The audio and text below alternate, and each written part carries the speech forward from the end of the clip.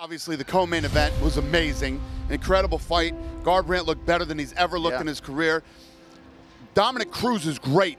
Dominic Cruz is amazing, and Cody Garbrandt made it look easy tonight. And he was the complete opposite of what everybody thought he was going to be. Right. Everybody thought he was this hothead, angry guy that was going to run in and just look for the knockout punch. Couldn't be more opposite. He looked incredible tonight. I don't know what to say. Today we will recall one of the most touching, epic and overall memorable moments in the history of the Ultimate Fighting Championship and mixed martial arts in general. A moment that has etched itself into our consciousness so deeply that it's unlikely we will ever experience similar emotions if something like this happens again. Get comfortable and grab some tissues because we're about to tell you about the bittersweet journey of Cody Garbrandt, the UFC Bantamweight Champion. Don't forget to subscribe to the channel, give a like and leave a comment of 4 words. Now, let's dive in. Promise me to beat cancer and I promise to make it to the UFC. That's the headline of today's topic that we'll delve into further. Meet this named Maddox Maple. From birth until the age of 5, the age when a person begins to comprehend what's happening and explore the world, he was just an ordinary child from an average family. In April 2011, everything was normal, but by July the boy learned many words he shouldn't know at his age: leukemia, chemotherapy, treatment for a severe illness. In an instant, his life turned upside down and he had to fight for his own life, a life that hadn't even properly begun. He was 5 years old. He woke up about 3 o'clock in the morning with extreme pain. He told us that it was appendicitis. The surgeon came in and he's like, something's just don't seem right. Like, it just don't seem like that's his appendix. He would be in more pain, and then they came in Tuesday morning and told us that they were pretty sure he had cancer. The stark contrast was happening in the backdrop of young Cody Garbrandt, who was standing at a crossroads, unsure of what to do. Given his family's history, it seemed like jail was more likely for him. Many of you might already know about No Love's past, but we'll recap the key points for those just entering the world of mixed martial arts.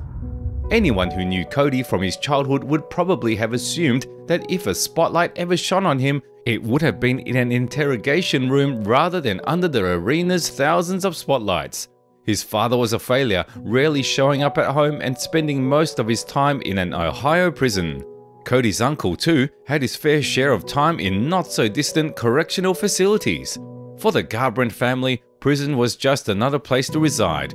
Even Uncle Robert, who raised Cody, was intimately familiar with the process of receiving a sentence. Cody followed the same path, getting expelled from school for fighting. Then he started to sell drugs and get into various troubles. No one had any hope that this guy would be any different from his relatives. Working in coal mines was his brightest prospect, or at worst, becoming another inmate at a county jail. However, before plunging into the abyss, Garbrandt encountered his guardian angel. There's no other way to describe it. Engaged in amateur boxing, 19-year-old Cody heard about a 5-year-old boy from the outskirts of town who was diagnosed with blood cancer. He learned about it from his brother Zach and without much hesitation reached out to Maddox Maple's father on Facebook. In the life of that boy, Cody Garbrandt became a guardian angel, a simple guy with an unsavory past and a similar future, judging by how other members of his family ended up. When No Love spoke to Maddox's father, they agreed that Cody would come to their home after they returned from the hospital. First met Cody first week he was in the hospital. He said, if possible, I'd like to meet him. I'd like to come over. He told me a little about himself and that, absolutely. He spent an hour and a half with the Maples, interacting with the very shy and quiet Maddox. As a troubled teenager trying to pursue amateur boxing simultaneously, he realized something crucial about himself that day. Cody was willingly wasting his life when there was an innocent child nearby forced to fight for his own existence, a life that hadn't even properly begun. Came over and met him, and Max was really shy and just kind of sat around and stared at him. I think all the tattoos freaked him out at first. After their conversation, Cody became a full-fledged member of the Maddox family from that moment on. The 5-year-old boy and the 19-year-old teenager took on the roles of mentors for each other, supporting one another through life's toughest challenges. They met under dire circumstances, but at the right time, and from then on, they began to march towards their goals shoulder to shoulder. By that time, Cody had set his sights on MMA and was diligently working in training, approaching the day when he could turn professional. When competing in amateur bouts, he would bring little Maddox to the arena, and the money he earned from winning various tournaments went towards the boy's treatment, covering courses and assisting his family. As time passed, Garbrandt entered the professional league, clearing the path of his opponents and nearing the opportunity to join the main organization. However, at a certain point 2 years into Maddox's treatment, the 7-year-old began losing the will to fight. He was giving up on taking medications and falling into despair, influencing his family to do the same. Not knowing what to do, Maddox's father reached out to Cody. One night, he looked at his mom and just told her that he was done. He just wanted to give up. Just tired of taking the pills. We knew there was one person, if we could get his little heart turned around and make this easier on us, it would be Cody. It was then that the fighter and the young boy made an agreement, as we mentioned at the beginning. No Love sent Maddox a video urging him to stay strong. He mentioned training every day and believed that he would soon get a chance to enter the Ultimate Fighting Championship. He promised to make it happen and secure a victory in the UFC, provided the boy continued to fight against cancer and didn't give up until the illness retreated. This fight is, very important to me. I look on it, think of him every day and his family, and when I don't want to get up and go train and my body's sore, I look at him and he motivates me. He sends me videos through his dad saying that he loves me and he misses me, and that right there means more than anything in the world to me. As you can understand, Cody simply had no choice. At that time, he had 5 consecutive victories to his name, and he moved to Sacramento to train under Team Alpha Male. Eventually, he managed to connect with UFC representatives and signed a contract with the premier MMA promotion. His part of the deal with the boy began to slowly materialize. Fortunately for Maddox, everything was going well for him too. After Cody's promise, he reached the point where he started taking the last tablets from his chemotherapy course. On August 25, 2014, he entered the remission stage. No Love's debut in the Ultimate Fighting Championship was scheduled for UFC 182 on January 3, 2015. Maddox, along with his parents and little sister, was there to witness their agreement being fulfilled. One of Garbrandt's sponsors, Todd Meldrum, funded the entire Maple family's trip to be with Cody at the event. That's it. Punch landed. Hertie's gonna stop it.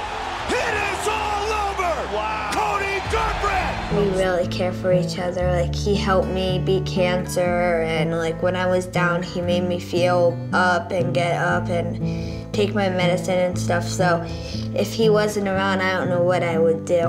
He gave me this flag, he made it, and it says 922 with a cancer ribbon. And every time that I used to walk him down to the ring, he always used to want me to wave it so everyone would know that we came from the 922 area. Well, you're gonna have to get that flag ready, because guess what? We have a fight coming up. You got a fight coming up, and guess what you gotta do? Walk me down. Walk you down to the... Yay! I'm so excited. It's gonna be awesome. Woo. Excited for it? Yeah, Me I too. can't wait. I've been holding that in to tell you, yeah. He's in remission. He's gonna, keep beating cancer, and we're gonna keep climbing the UFC ladder until, he's cancer-free, and I'm the UFC champion. Said and done. Over the next 2 years, Cody Garbrandt did everything to climb the rankings and catch the attention of the promotion's matchmakers. Elegant technique, appealing charisma, sharp words, and other finer factors, coupled with 5 more victories under the UFC banner, propelled No Love into a title shot. On December 30th, 2016, Cody Garbrandt got the chance to challenge for the Bantamweight belt, facing one of the best fighters of his time, the Matrix controller, Dominick Cruz. Yeah, it's everything I dreamed of. I've, pictured facing Dominick for quite some time, since I was a teenager, and I'm 2 days away from that. None of those guys have a clue what to do with me, so there's nothing they can tell him. And he's gonna figure that out after the first round, when he's in there punching, he's in there missing, he's looking for that big punch that he's landed on everybody else, and he goes to land that punch, and I'm gone. I'm a ghost, I'm not there. And then he goes to do it again, and I'm gone, and I'm not there. And then he's getting hit, and he's getting hit. And when he goes and sits on that stool after the first round, and he looks at his corners, he's going to know his corners have nothing they can tell him. I fought them for 27 plus rounds. I've maybe lost 5 rounds of those rounds against the corners that he's going to have there, against his teammates, the teammates that I've made a living off of, Team Alpha fail. So bring it. Let's go.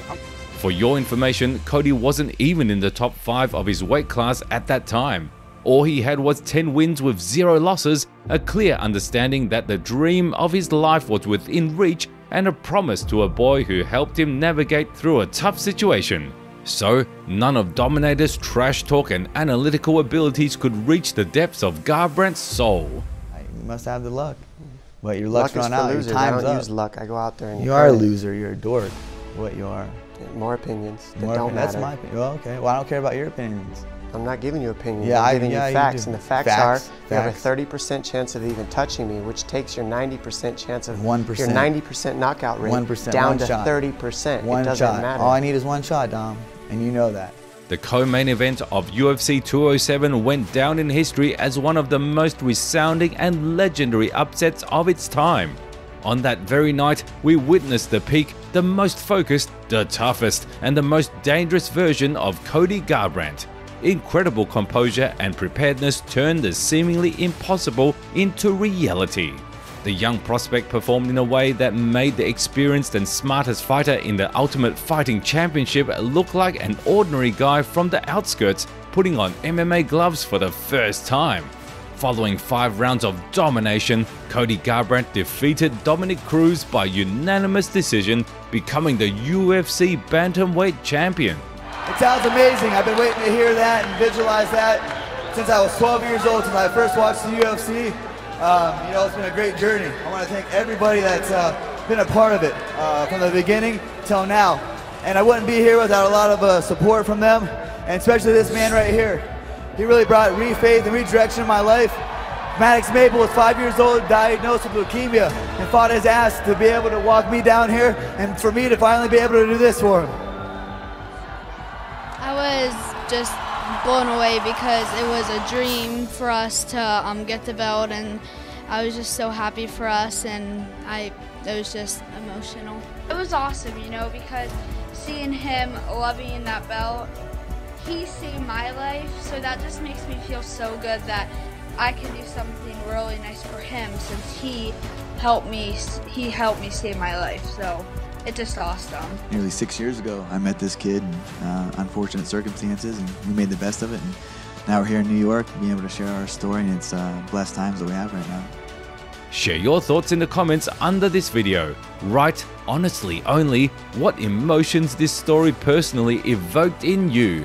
Don't forget to subscribe to the channel to not miss new videos, and of course, give this video a like if you enjoyed it. Until next time.